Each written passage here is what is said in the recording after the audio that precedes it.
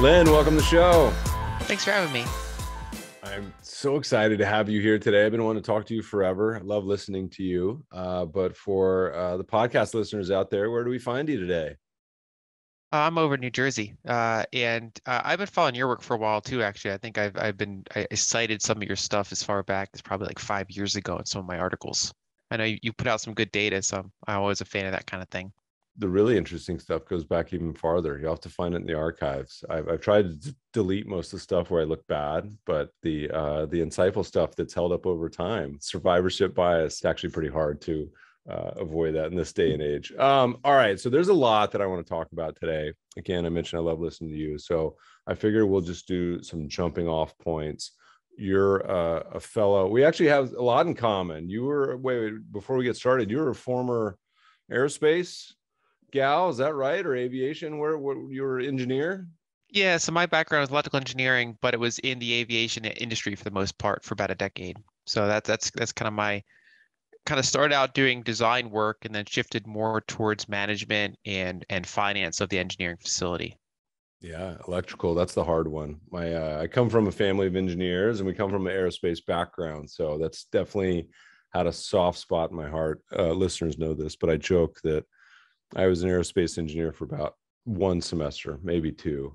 And I sat in on statics and dynamics. And I was like, this has nothing to do with being an astronaut. Seems really hard, a lot of math. But one of the courses, the history of aerospace, was taught by a former astronaut, which was pretty awesome. So still a soft spot in my heart. We did a whole series on startup investing, angel investing in the space sector. We need to do a few more of those. How did you kind of start to make the shift to this investment world?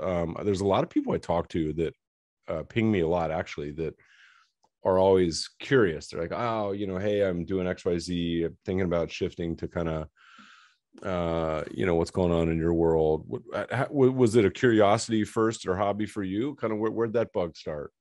Yeah, what you just said basically it was always a curiosity. And for me, actually, investing preceded engineering. So I was investing since I was in high school. That's when I was buying my first equities. Well, what were they, by the way, to interrupt you? Do you remember? The first one was Adobe. Oh, wow. Yeah, and actually it's done really, really well, but I made money on it, sold it. So classic, instead of just letting it do its thing, I eventually sold it for a profit and then got in years later at a higher price. Kind of classic. So yeah, I was kind of into value investing. Like I was reading Buffett, things like that back when I was in high school. But when it came time to go to university, my other big interest was math, science, engineering, and so that's what I wanted to pursue professionally. But like that interest never went away. So I started, I kept writing about it and learning about it along the way. And it was like in 2016 where I decided to start shifting towards that direction. And so it started out as kind of a hobby, and then eventually it became like a full-time thing. So for me, it's just always been an interest in both. And sometimes you make a career out of one and then make a career out of the other. And so do you still keep a toe in the aviation world, or is it full-time macro all the time for you? For me, it's full-time macro, but I try to use the aspects of technical background that I have. I think one thing I do compared to a lot of analysts is a lot of my focus on real world stuff. I think a lot of times finance can get kind of lost in the weeds and disconnected from the real world. Whereas I think my engineering background, I think I know how hard everything is. And like you just point out, I mean, engineering is like super hard, and the real world is always harder than just like the pieces of paper we trade around representing the real world. And I think if you realize that and you kind of go down the rabbit hole of like, energy or some of these other areas that can be very problematic, I think having some sort of engineering background can be helpful. Yeah, you brought back a fond memory when my father passed years ago, but were kind of going through his stuff and found an old postcard. For listeners, postcard is like an email. You get an actual physical piece of paper in the mail. But I'd written to my father, but we used to talk about investing and that sort of thing. But it had talked about investing in, I think, Disney and Coca-Cola and maybe one more. And I think if I'd just taken my own advice, bought those stocks, and just never been involved in finance ever again, I think I probably would have generated more alpha and be a lot wealthier and just held them for 4 decades or whatever it is. But okay, so in this short time that you've kind of made this switch, you have sort of a command of history that is pretty rare in our world. And I'm surprised that. So, what's local to you? Princeton, Harvard, Bridgewater hasn't scooped you up at this point, which is a blessing they haven't, because we get to read what you're writing.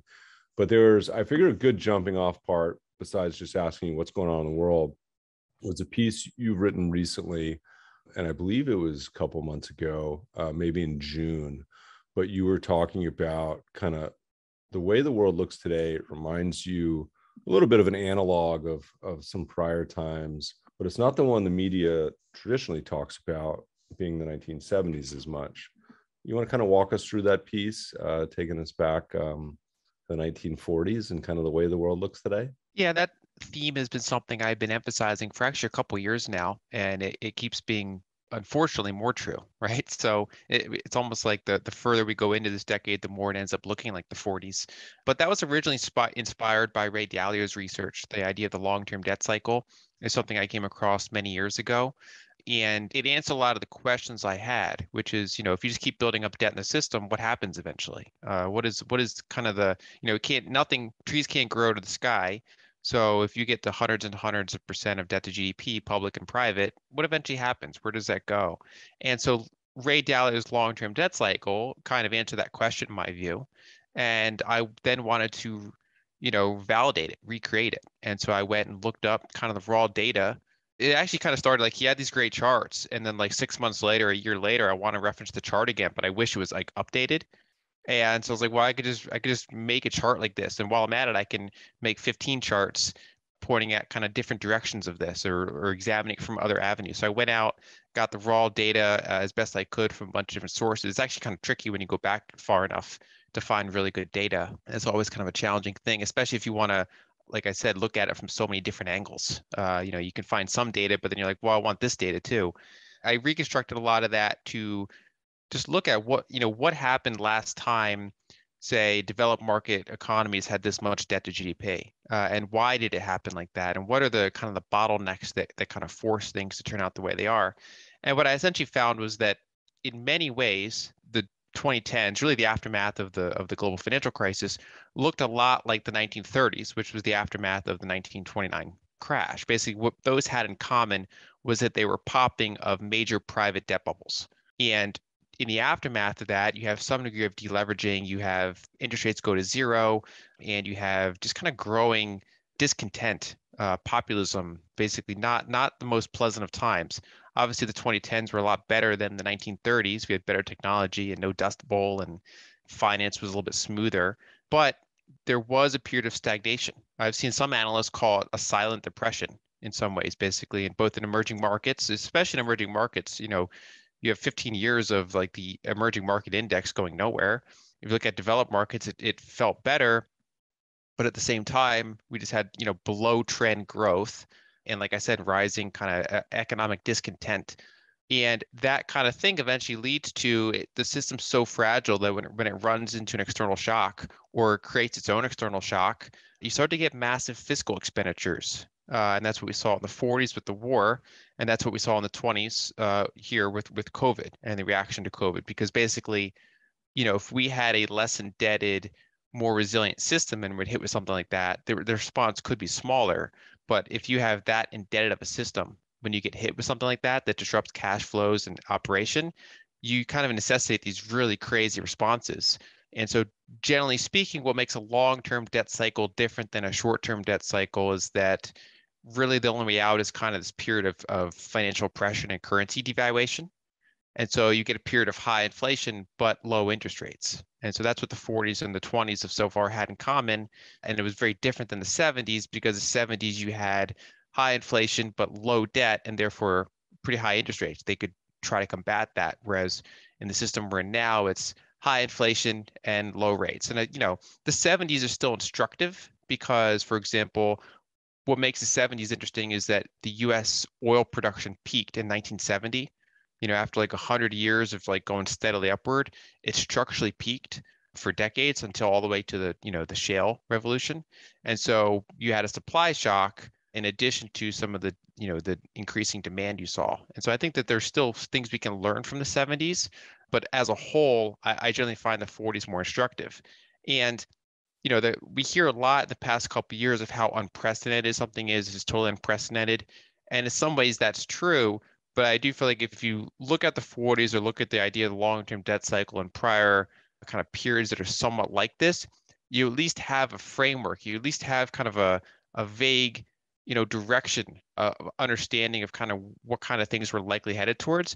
And then you can start focusing on the nuances of how are we different from them. Because of course, if you look back long enough like that, there are tremendous differences as well. So I'll stop there, but essentially that has been a huge thesis of mine that in many ways we're in this kind of fiscal dominance, more inflationary, kind of like it's kind of wartime finance, even without the war. And then of course now recently you actually now have some degree of actual war as well. Yeah. I love the analog um instructive sort of analogies in history, because there's times, like you mentioned, they're never exactly perfect, but they rhyme, and sometimes it's a little different for XYZ reason, but at least it gives you some framework or anchor from which to think about the world. So often do you hear in the media and commentators say things like, never seen this before, and then you're like, well, and usually it comes when some sort of expectation has been shattered, where someone thinks XYZ couldn't happen, and then all of a sudden it does. And so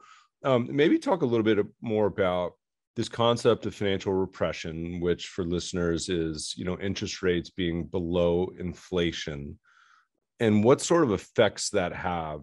Yes, I think, to describe the long-term debt cycle, we can start with the short-term business cycle, the normal credit cycle, which is basically you have an economic expansion, you get rising debt to GDP, and then either the Fed kills it or it runs its course or some external shock happens. Something eventually causes some sort of rollover period of economic contraction.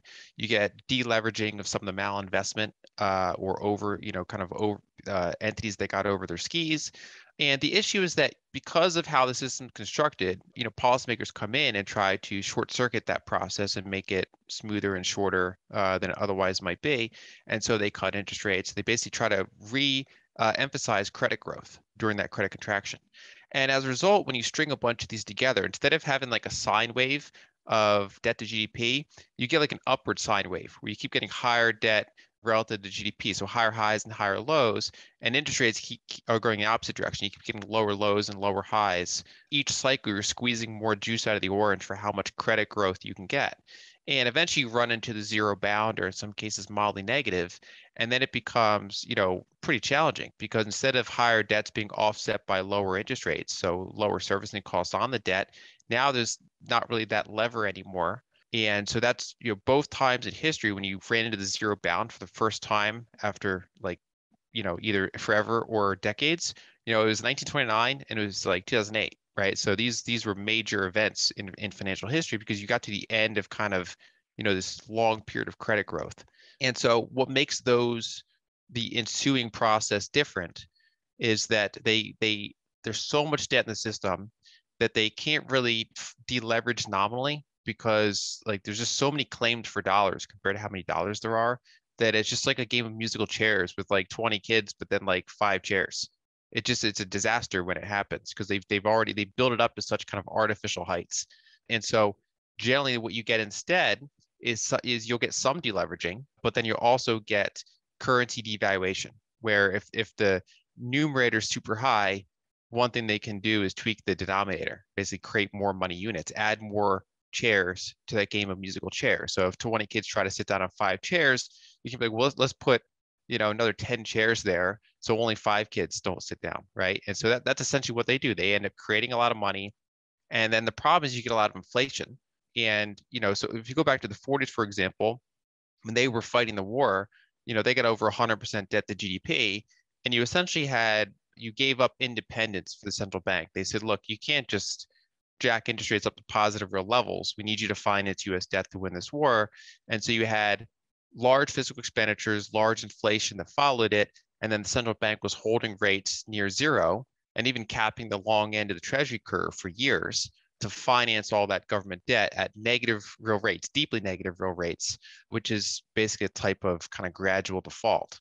And there's a study by Hirschman Capital, I believe it was, that showed that over the past 200 years, 98% of countries, if they get their sovereign debt to 130% of GDP, over the next 15 years, you're going to default one way or another.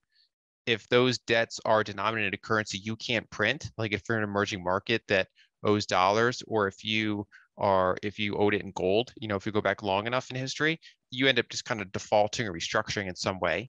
And if it's denominated in your own currency, instead you generally get that financial oppression environment where, of course, they get paid back every dollar or euro or whatever that they're owed, but those are generally worth a lot less. By the end of that period, they'll buy you less energy, less house, less stocks, less gold, however you want to phrase it. And so that's, I think, what we find ourselves in now that's very similar to that period in the 40s. And it really applies for pretty much the entire developed world. It's not just the United States, it's also Europe, it's Japan, it's a number of other countries where we all kind of collectively have so much debt in the system that there's no way to, both public and private debts, just kind of this long period of credit growth that now they can't really get rates below zero anymore. And now there's inflation. And now we have kind of real world supply constraints, large fiscal expenditures, big increase in the money supply. And so you get this period where, the Fed is raising rates, but they're raising them, even though they're raising them kind of quickly now, they're raising them from such a below point compared to inflation. And they're already getting signals of like yield curve inversion and then, kind of signs in the market that they might not go as far as they claim they will during a period of 9% inflation. And I think that's what we get when there's this much debt in the system. Yeah, I think we're actually chatting on a Fed day here, the end of July. Listeners, if you want to play around, if you're a super data geek like I am, with some of the historical numbers, there's a lot of free resources. We'll put a link in the post on some data resources, but one in particular certainly is Shiller's. If you go to a professor's website, he has a CAPE Excel sheet, but it also has interest rates, inflation, all sorts of other stuff. You can look back all the way back to the 1800s. But the example that Lyn's talking about in the 1940s is interesting because the long kind of interest rate or interest rates were capped around it's somewhere in the 2.5%, as inflation many times went well above into the teens. 70s, similar, you had inflation spark into the teens, but interest rates were much higher.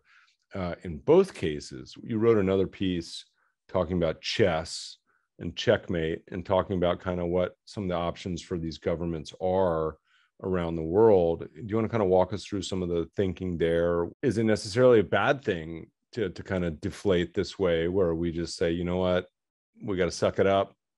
Inflation is going to be high, but this is how we get things back to normal? Or like, what are the choices for some of these countries around the world, and do they have a limited opportunity set of what to do? So generally, when a central bank runs into a problem where debt is that high, especially government debt, but really the whole, the public and private sector combined, super high debt levels, in the aftermath of a private debt bubble, it's usually not an inflationary problem because you just got a reduction in demand. So you have overcapacity for a lot of things. But after you spend like a decade working through that and not really investing in commodities and not investing in new facilities, eventually you kind of find yourself more supply constrained.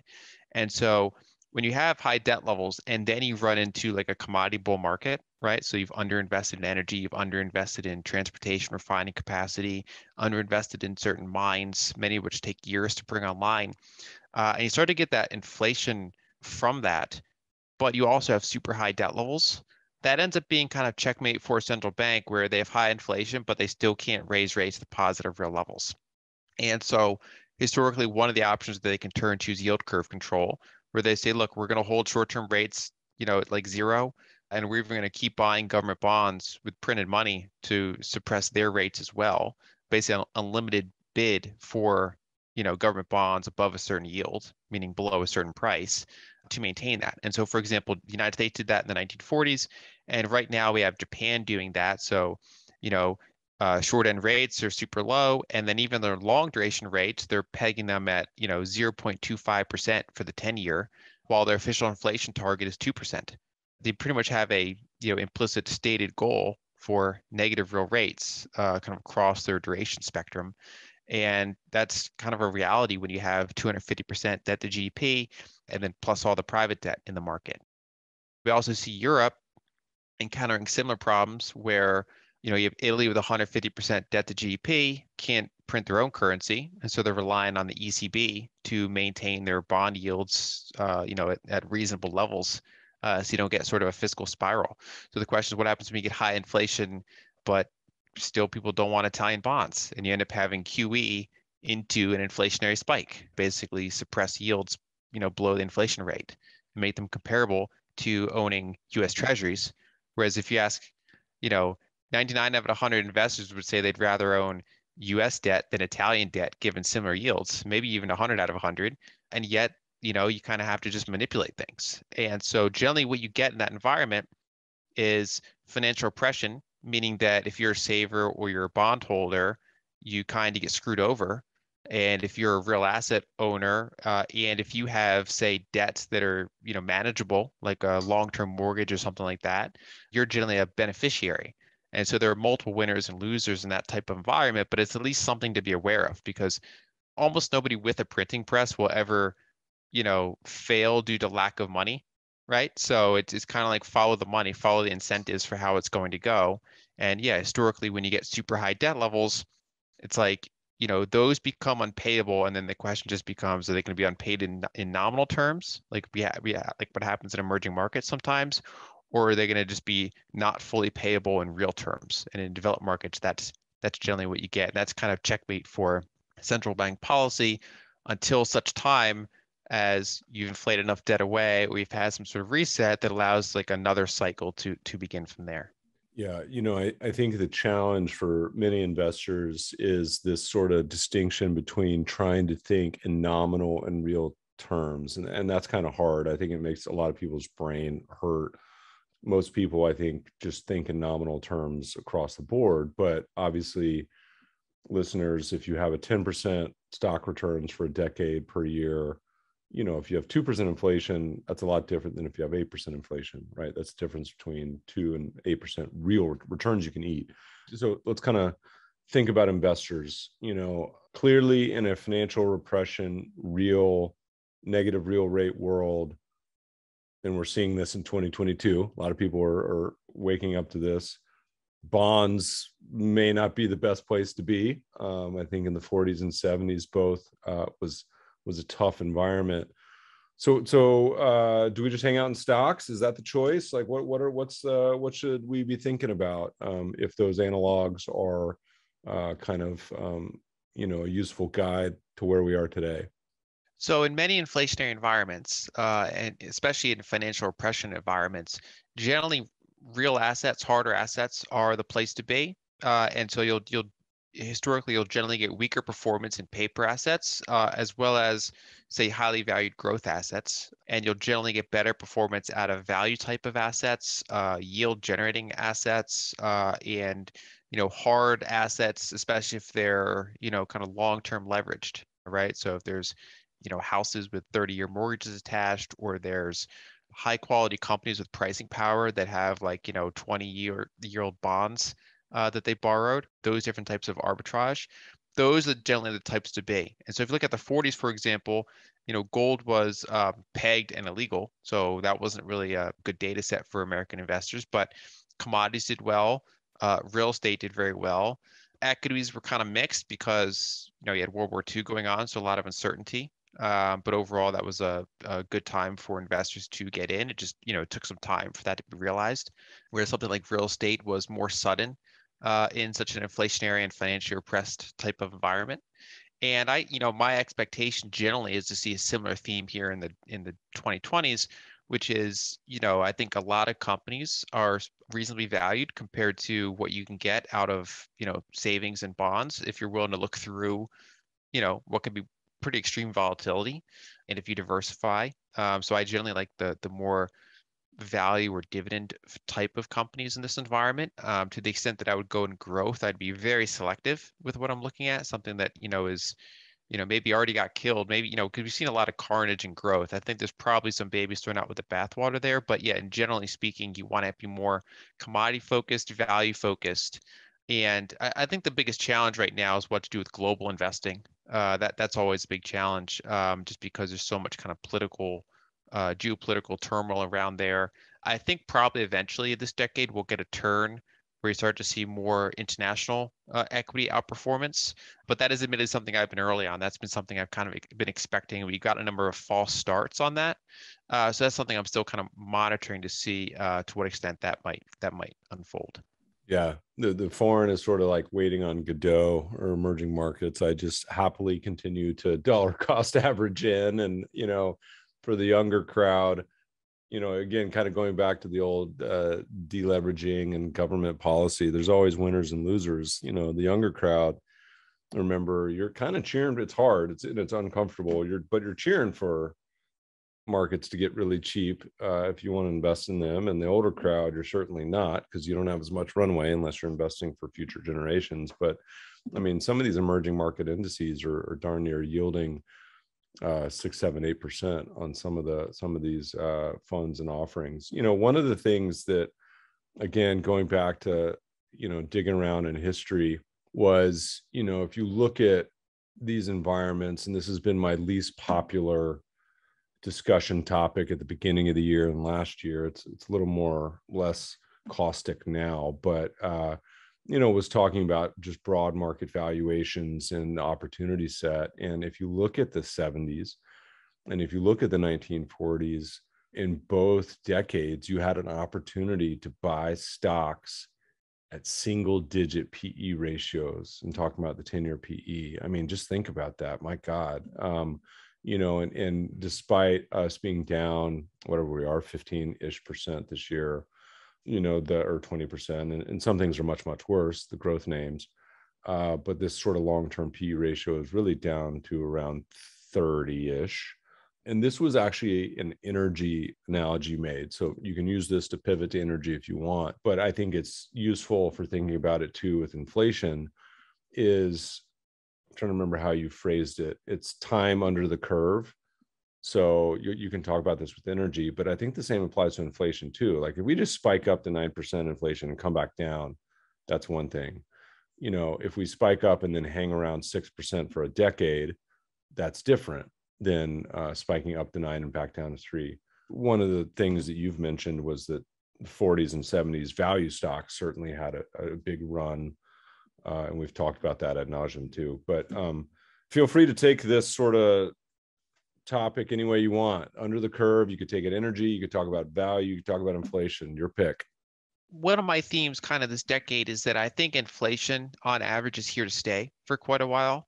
But I've also been reiterating that it's not going to be a straight line, most likely. I mean, the 40s and 70s, you didn't have inflation in a straight line. You had disinflationary periods within inflationary decades. And I wouldn't be surprised to see the same thing here in the the 2020s. You can get an inflationary spike, and then you can kind of come back down if you start to suppress demand or you fix some of the supply side issues. But until you actually resolve more completely the underlying problem, I think that it's like holding a beach ball underwater. As soon as you let it go, it's bound to want to come back up. That's kind of the back in the prior decade, it's like markets had a tendency to want to disinflate just because you had overcapacity, oversupply for oil, things like that. And I think we're in the opposite environment now, where the tendency is to want to inflate because we have underinvested in a lot of real assets. And so even though we might suppress that for periods of time, I think the longer term trend is still, probably higher commodity and higher inflation on average than we had the past decade. And so I had that article about the area under the curve. It was actually a friend of mine in market that made that quote. So I decided to turn that into a piece. And essentially, it's the idea that, everyone's looking at the price of oil, for example, and they're saying, is it going to go to 150? Is it going to fall down to, is it going to go back down? And my point was that if you're a long-term investor, it's not really about what oil does in the next few months. Whether it's 150 or not, or goes back down to like 80, is irrelevant. And instead, it's about what is the average price going to be, I think, over the next 5 to 10 years. And so my general theme is that even at current levels, even when oil's at 90, 100, 120, or if it goes up from there, that is just an ongoing cost for households and for businesses. And eventually you get more and more realignment towards those things. And so, for example, energy pipelines, oil producers, companies like that, even at current price levels and current volume levels with current valuations, they're actually pretty attractive if you look at them out kind of a longer term perspective. And so the challenge with investing in commodities is always that, in the very long term, they're not great asset class compared to what else you get. They're not these like long-term compounders. Disinflation happens more often than inflation. So there are more decades than not where commodities are not great investments. And then even in inflationary decades, you can have some pretty violent volatility among them, even as they outperform. And so I think that having commodities and value-oriented things long term, this decade is probably going to be very helpful, as it already has been. But I think investors have to be prepared for those huge shocks that can come along the way, those downward moves in what is otherwise like an inflationary structure. So kind of thinking about commodities, which is something that I feel like the better part of the investing landscape hasn't thought about in a decade, really at all, but is very front of mind now. I mean, the headlines every day out of Europe, natural gas, everything. It's like, and obviously the moves and everything, ag, base metals, energy, precious. And you talk about energy and investing in energy kind of ideas. You think this is an opportunity too? Most investors are woefully underallocated to that entire real asset space. So how do you think about it? Is it interesting, not so interesting? I think it's very interesting, and I agree with your point that basically people are very invested in disinflationary assets, right? So the 60-40 portfolio, as we know it, is a pretty, it really benefits from disinflation. Generally, it's in the 60 stock side, you're more in growth stocks than value stocks, and growth stocks tend to want a disinflationary environment. And then you have the 40, which is in, paper assets. It's in, again, things that benefit from disinflation. And so what really disrupts, and we've had, 40 years of a downward trend in interest rates, a downward trend in inflation. And out of those 4 decades, I mean, 3 of them were just outright disinflationary, right? So, the 80s, 90s, and the 2010s were all these kind of disinflationary decades. We did have one inflationary decade of the 2000s, but we had so many globalization levers that we could kind of pull so that we didn't really get the brunt of that inflation in the way that we did in kind of prior commodity bull markets like that. And so I do think that, in this period, investors are they have a lot of recency bias built around these kind of compounding things that benefit from disinflation. And I do think that it is good to have some inflationary slices in a portfolio to kind of offset some of those disinflationary assets. It doesn't mean someone has to be 100% in them, but I do think that, just like we saw this year, I mean, stocks and bonds went down together while energy went up. And that was an example of where, it's almost like energy became the thing you want to own that offsets your other stuff instead of stocks and bonds offsetting each other. That tends to be a theme in inflationary types of decades where stocks and bonds are more correlated than we might otherwise like. And instead, it's commodities and real assets that tend to be the diversifier. So if you have a period of inflation, you'll generally have your stocks and bonds probably not doing great while those commodities are doing quite well. And then if you get a disinflationary pullback within that decade, you could have a period where your commodities and real assets are doing pretty poorly and your stocks and bonds are bouncing back. And so I do think that in a diversified portfolio, having at least a slice towards those real assets or commodity assets or those types of inflationary assets, I think is super useful. And I think that will probably end up being the difference between underperformance and outperformance this decade is whether or not a diversified portfolio has that slice in it or not. I think one of the challenges for many investors, and this just isn't retail, this is institutional too, is they kind of put the real asset in a too hard pile, and they're not sure where to actually allocate. Should they be doing futures, ETFs? Should they be doing companies? Should they be doing tips, REITs? And I think a big head scratcher for many, and particularly within the community, is why haven't gold and gold stocks done better? In this environment, it seems like a environment ripe for those assets. Any general thoughts on kind of how to think about putting money to work in any of those places? It depends on the type of investor. There are some easy ETFs for people to go to. I know that there's one called Gunner, for example, GUNR. It's like the Morningstar Upstream Natural Resources, I believe it's called. You basically will get a big slice of all these different producers from around the world, and it's kind of divided into like energy and then like metals and then like agriculture. There's also like I believe iShares Global Energy ETF. Again, you'll get like a more diversified, you know, multi-jurisdictional exposure to energy companies. I think those are maybe just starting points that someone could consider. And then it depends on what type of investor they are. I think that, say, long duration oil futures are pretty attractive. I think that basically playing the commodity directly can be quite useful. And I also think that the pipelines for energy are pretty interesting. That you get a little bit, that whole industry was over leveraged years ago, and it's been kind of bombed out twice now. First in the oil price crash years ago, and then during 2020. And I think the structure that's remaining is now pretty attractive for kind of a yield-based asset. And so I think that there are multiple ways to play it. Okay. Do you have any opinion, and maybe you don't, as far as precious gold stocks?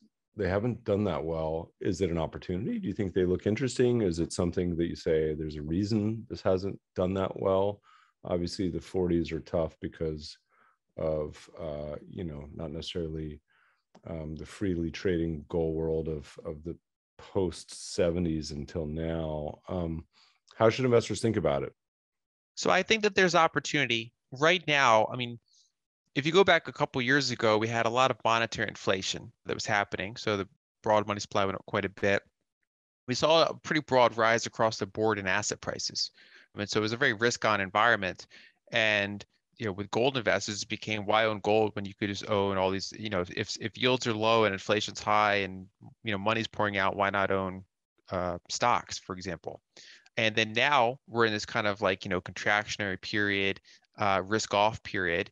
Gold is held up better than the broad stock market, but it's really not done as much as I think people hoped. And I think that's in large part because there's a pretty significant quorum of the investment community that thinks the Fed will hike deposit real rates, that will get inflation back under control. We have a very strong dollar at the moment, so gold has actually done pretty decent if you look at it in say yen or euro terms, especially in a lot of emerging market currencies.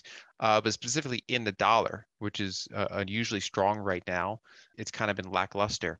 I think one way to look at it is, there's a firm out in Europe called Incrementum, and they actually had a product that was like gold and Bitcoin mixed together, so that investors could kind of benefit from that volatility harvesting, right? Because if generally Bitcoin does better in these rising PMI environments, rising economic acceleration, and gold generally does better in falling economic environments. And you have kind of almost like a fragmentation of what people want to use as like their hard money holding, right? So you have a lot of people that might have otherwise bought gold, buy Bitcoin, but then, it's a very volatile asset. So in other times, some of them might go back to gold. And generally, I think that that's kind of the bucket I'm in, where I think if you look at a basket of gold and Bitcoin together, it's actually done pretty well, all things considered. And I think that might be a reason why gold has underperformed, which is that there's so many other assets you can own in that kind of financial pressed environment, that gold is just one out of many. And what basically gold and Bitcoin have in common is that these are, money that someone can self-custody, for example, that's maybe outside of the traditional system. And so it becomes kind of a competition between those types of assets.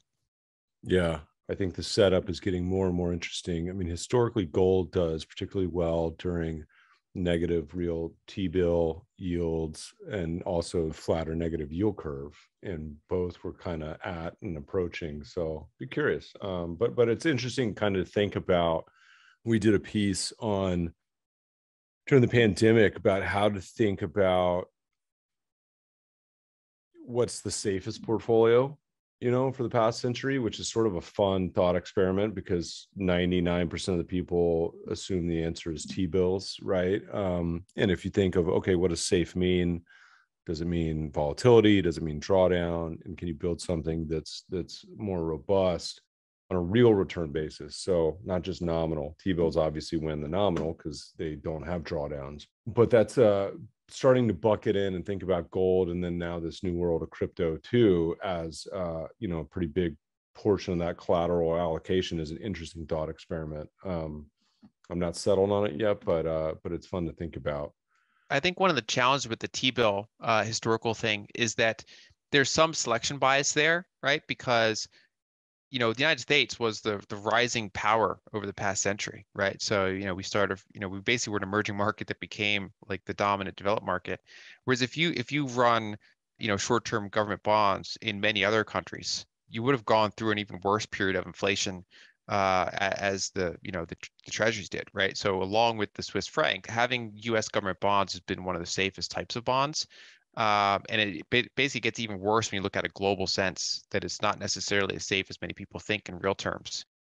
To kind of echo your point there, that is kind of the big challenge in this environment, that there's no truly safe asset. I mean, gold can be volatile, but it generally holds its purchasing power long term.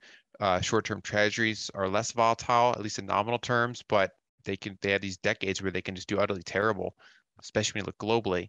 And I think, one catalyst I'm really looking forward to see how gold responds to is when the Fed gets to a point where, due to how much debt's in the system and due to economic weakness, when they eventually kind of, potentially stop tightening, even though inflation's still kind of a persistent issue.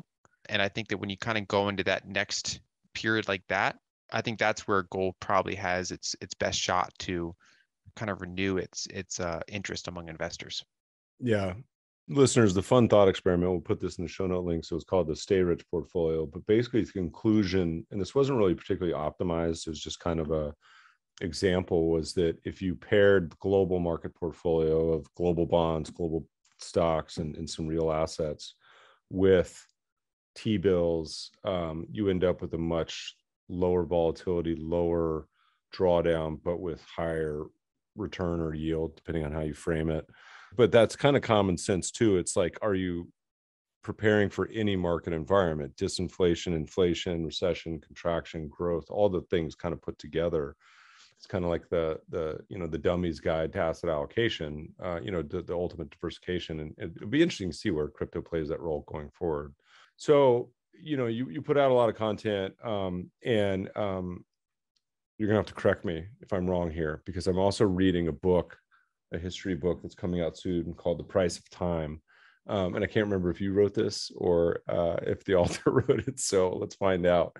Were you giving the analogy that, that in the 1940s, where we are today, has some vibes with the UK in the 1940s? Was this a thought experiment you were talking about, where, they were kind of coming into, this big power that's on the decline, and it's similar to us kind of today?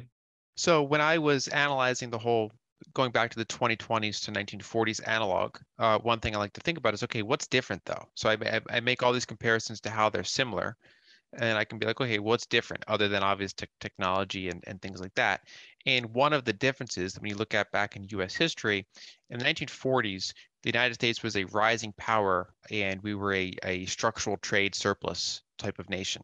So, basically you had the UK was the prior leading power, global reserve currency.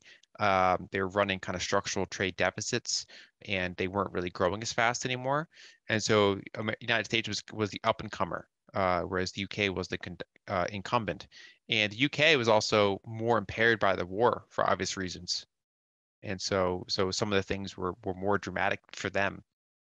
Whereas I think a similar analogy today is that, we've had the rise of China in some ways. And I don't think it's just, I don't think it's like, they're going to go and like replace anything anytime soon. But it's like the United States is in a position where, much like the UK, in the run up to 1940s, the United States has this structural trade deficit issue. And we are the existing global reserve currency. And, if you look at we have like, like 4% of the population, but it's, at one point we had like 80% of global reserves were invested in dollar-based assets. And so one of my kind of observations or theses is we might have hit a high watermark for kind of US dominance as a percentage of global GDP. I mean, that's already been on a downtrend really for decades. But if you go back to, say, Ray Dalio's work, when you look at kind of the rise and fall of very major empires or major global powers, You don't have everything rise and fall together. Some things kind of operate on a lead and some things operate on a lag. And so, for example, education is one of the leading ones where you generally have, rising power starts to become very well educated compared to a lot of their rivals.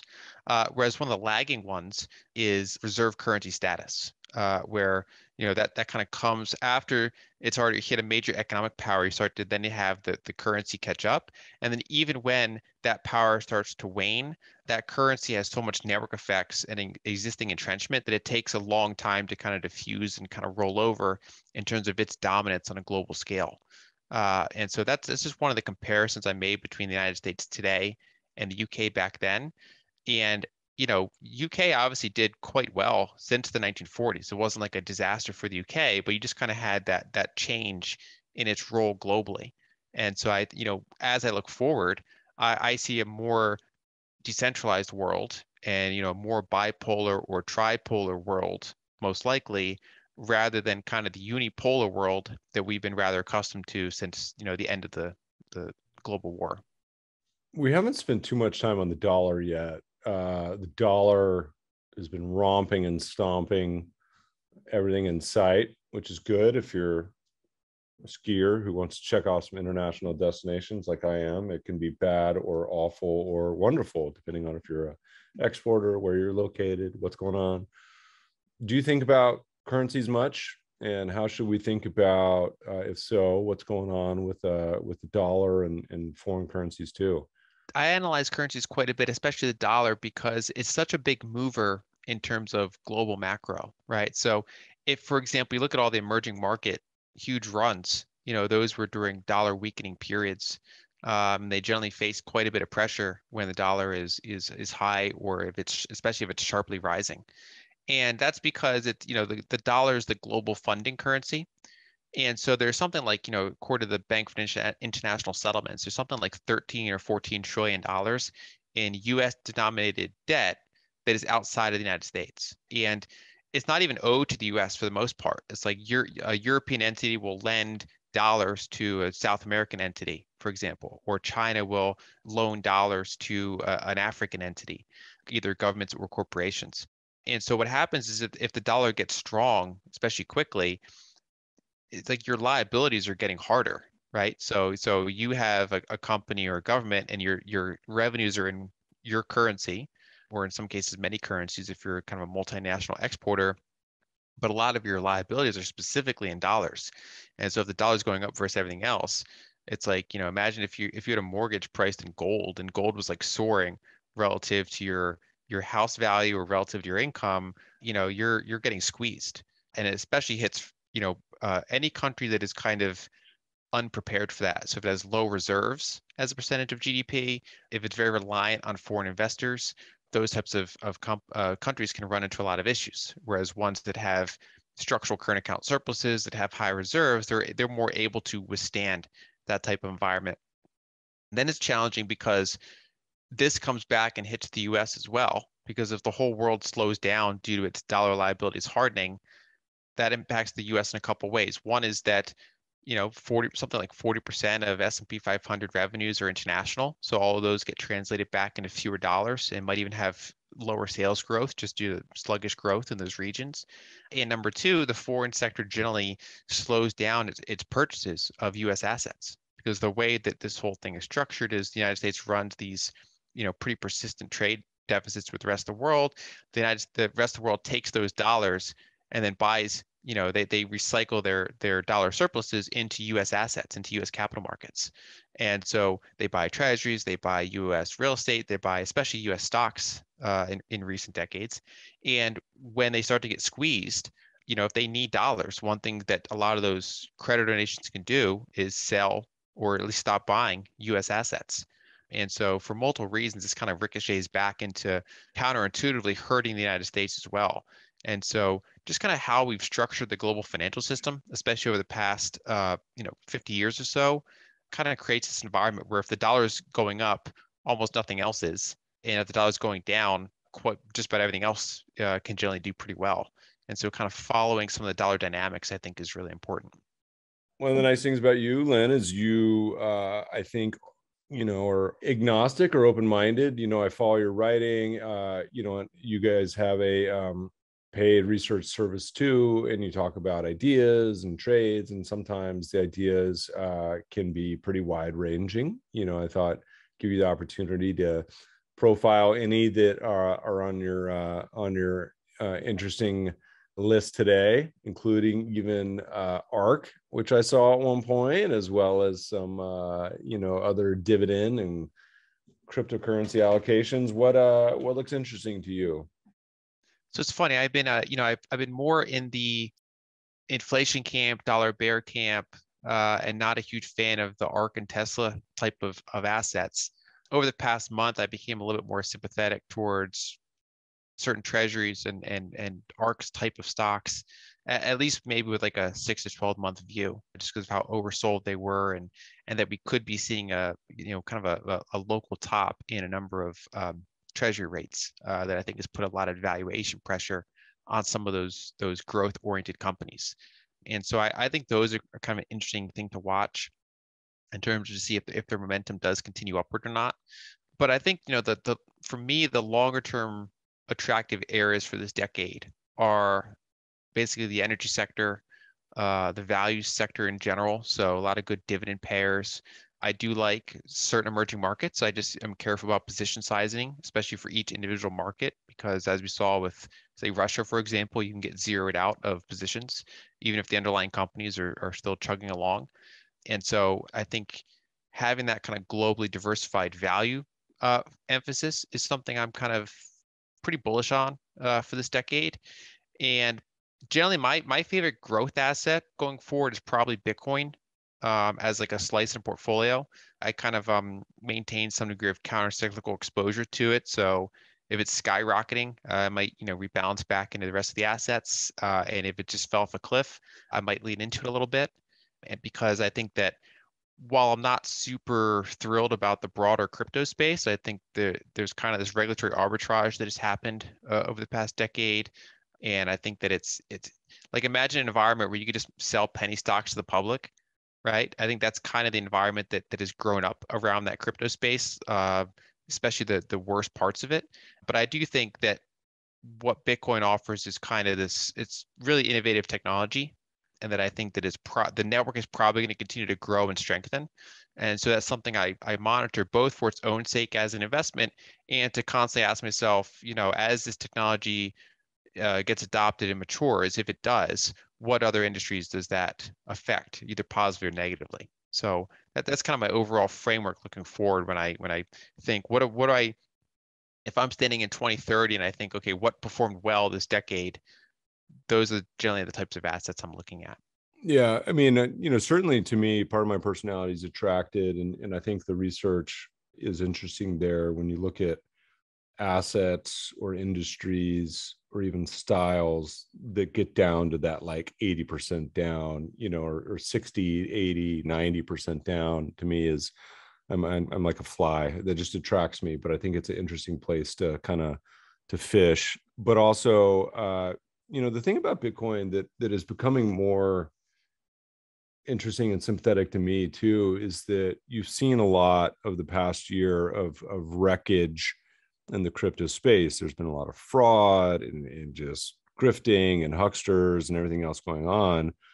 And Bitcoin, to me, I think actually, short term it hurts, but long term benefits from that. And that, it ends up looking a lot shinier to me than than everything else. So to the extent that world grows and blossoms, I think it becomes kind of the S&P of that space. And I know you've mentioned it before, and we have too. I don't have a position, but I think the GBTC closed-end fund, which is trading at about a third discount right now, becomes more interesting if there ever is any more puke coming. If there's not, so be it. But to me, closed-end funds have always been an ample place to look for opportunities when they trade at big fat discounts, and particularly during crisis, because that's when the spreads can really blow out. You got to be a little more active and have some limit orders in. But I know plenty of people over the past decade during some various kind of flashy or panic crash type environments that have gotten filled way below the market in those sort of investments. So that seems to be interesting to me too. Yeah, there's a lot of entities in the space that were using Bitcoin as collateral and then going out and like leverage long on like altcoins, right? So when that all blows up, a lot of those entities have to sell their Bitcoin, and that's obviously been disastrous for the market. But if you're kind of a counter-cyclical investor, if you have diversification, dry powder, it's kind of an interesting place to, like you said, it's a good place to fish. And the general story with Bitcoin over its past 13 years of existence is it generally goes up in rising PMI environments, so economic accelerating environments. It generally does pretty poorly in economic decelerating environments, lower liquidity environments, but the general trend is much higher highs and higher lows. Whereas if you look at most other crypto assets, they had the majority of them have trouble kind of gaining any sort of like structural multi-cycle momentum. They usually these kind of like flash in the pans. They're popular for a cycle or two and then we're on to the next thing.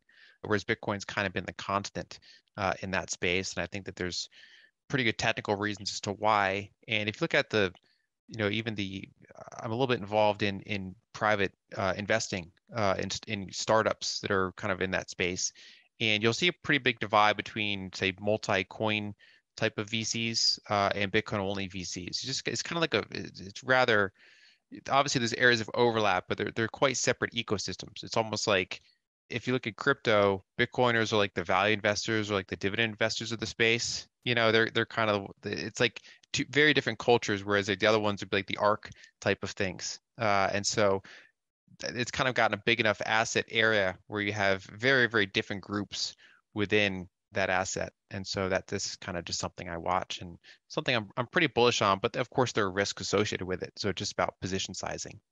Yeah, position sizing is a big one, to investors. Back in the early days of, crypto, I'd always have people, mostly friends, come talk to me and say, what do you think about crypto? Should I buy some? Should I not? Should I sell some? Should I sell it?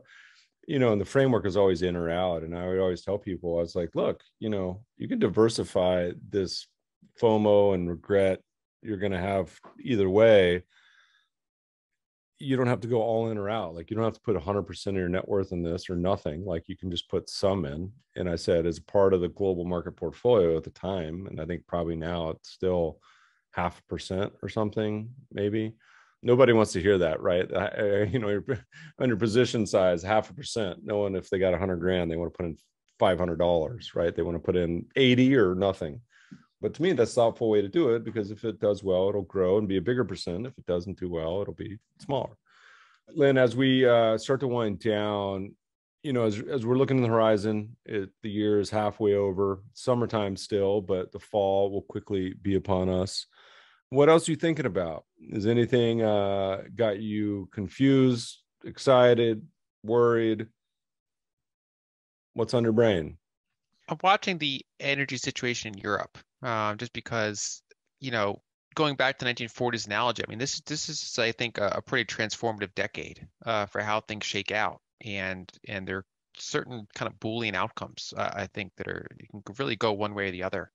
And so as we go into the fall and winter, I think we have to keep an eye on what's happening with Europe's energy situation and their internal politics around their energy situation. And so I think that might be one of the biggest risks to look out for. Or, alternatively, if you have like a super mild winter, and if there's like where some sort of de-escalation, maybe the super bearish stuff goes away, and then there's an opportunity there. And so I think that's the kind of the core in the world for like really divergent outcome possibilities compared to a lot of other markets. What the energy, trying to bring a little light to the situation, but what it reminds me of? I was thinking about this morning over coffee with energy, with Europe and Russia, because they're totally dependent on each other, right? So energy, Europe needs the energy, Russia needs to sell it. So it reminds me of a couple that lives together and then breaks up, but then they, for whatever reason, are stuck living together for like another 3 months or 6 months. They're like, we've broken up. We're definitely broken up, but we're both don't have any money, so you can't move out for 3 more months or something, right? So they don't like being together. They come home, they avoid each other, but they have really no alternative. and that's how it resolves. We'll see. But to me, it feels like that. And maybe in globalization, it's a good thing, that people are so interconnected. They have to at least try to play nice, but who knows? I think that's a good way to phrase it because basically long term Russia wants to reroute its sales towards the east, and long term Europe wants to diversify its energy input. But both of those things take time and capital and development. And so it is a really challenging thing for both of them in the meantime. And so like I said, that's one of the areas that I'm just watching pretty closely in terms of how it can affect global markets and some of those markets specifically. This has been a whirlwind. We're definitely going to have you back to chat as the year progresses. People want to follow. We'll add some show note links, but where do they go to find out more about you, your writing, your thoughts, your ideas? So I'm at lynalden.com. That's where most of my work is. And then I'm also active on Twitter at Lyn Alden Contact. And thanks so much for joining us today. Thank you.